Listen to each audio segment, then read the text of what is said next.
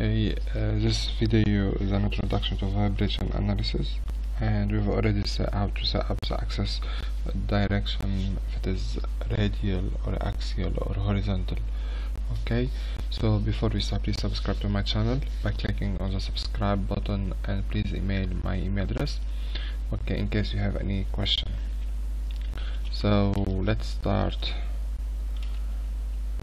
Okay, so we have the vibration as a backward and forward movement, and cyclical movement as seen here. It usually studies the imperfection. Okay, why do you measure condition, assess the condition of a machine in order to avoid catastrophic failure, in order to make any changes to the machine condition before any problem happens. So what transducer or sensor we use? We have three types: elliptical, vertical, and horizontal. We could see the elliptical here. We have the three types as we said. What vibration characteristics do we measure? So we have the amplitude, is how much movement. We have the frequency, how often the movement is per second, and the phase and what direction the movement is. Okay, and the phase and what direction the movement is. So let's start. If we jump several slides, let's start with the amplitude here, how much movement is occurring.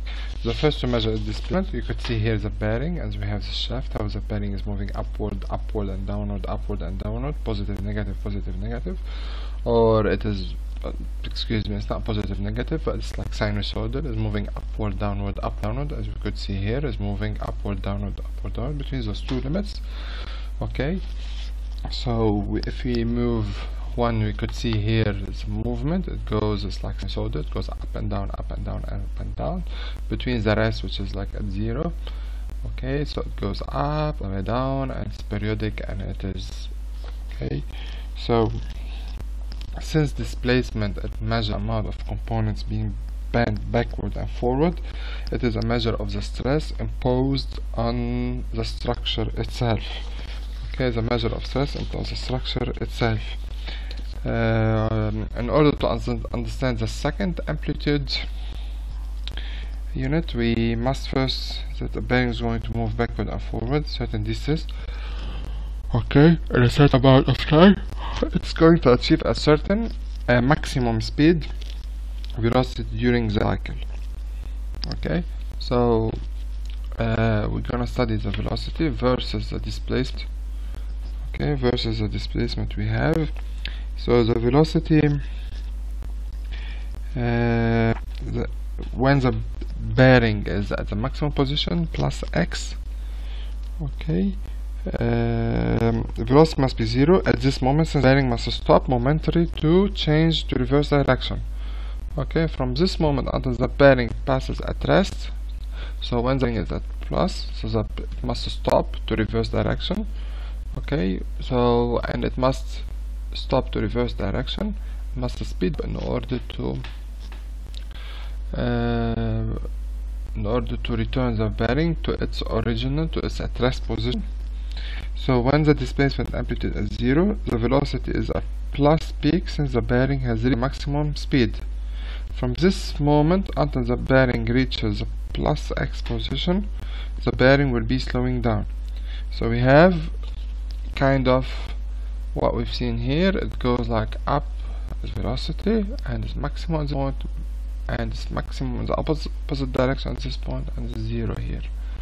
Okay, so when it is bearing is at x position, the velocity is what? At zero. And when it is at minus x, the velocity is at zero as well. Okay, so we have the velocity is moving upward in order to reach a maximum, and it goes to zeros here, as we've seen. With the velocity, we're only concerned about with the amplitude displacement, we only concerned about the stress. Now with the velocity, we only concerned with the maximum speed, velocity, reach you need to trip. It matters not which direction the bearing is moving. Therefore, this measures how often the stress displacement is being applied, the likelihood of the fatigue related to our system. Okay. The third characteristic is the acceleration. There are two types of acceleration: pushing and striking. Pushing causes sinusoidal motions. The velocity change steadily create a sine wave. The acceleration also change steadily, plotting and generate. While striking is like a hammer. You strike, you impose a stress, and then you remove your hand. It becomes like harmonic, and then it disappears in the system. Okay. But we must establish one fact. Like if velocity goes from 0 to a certain amount versus second, 1,000 times a minute requires a lot less force than get 100,000 times a minute. So what's meant by this? If the velocity is changing from like 0 to a certain amount, 25 millimeters per second, and we're doing this like 1,000 times a minute, it's much different if you're doing it 100,000 times a minute. Okay, so velocity, as we've seen, the displacement, when the displacement is at plus x, okay, the velocity is equal 0 at the stop momentum to reverse direction. Okay, and for this distance, like plus x, the velocity will start increasing till it is maximum here, and then it will be decreasing till it becomes 0 here. Okay. What's meant by this? Like the bearing house will be pushing really hard, increase the velocity, so it will return it to its place because of vibration. It's like going upward, downward, upward, downward. Okay. While the acceleration is increasing, acceleration is increasing from the rest position to here. It is increasing to a peak value. Remember, as space increasing in the minus direction, it is increasing, pushing back towards the at rest position.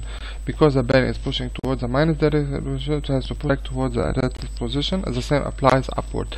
If it goes if it is at rest and the bearing is pushing toward x, the house bearing, it has to push back in the opposite direction to return it to the at rest position. Okay, this is about the amplitude. We have three characteristics, which is displacement and the velocity and the acceleration. So very briefly, acceleration is related to the force applied force being the mode of failure. So we have three modes of failure: the stress, the fatigue related to the velocity, and the applied force.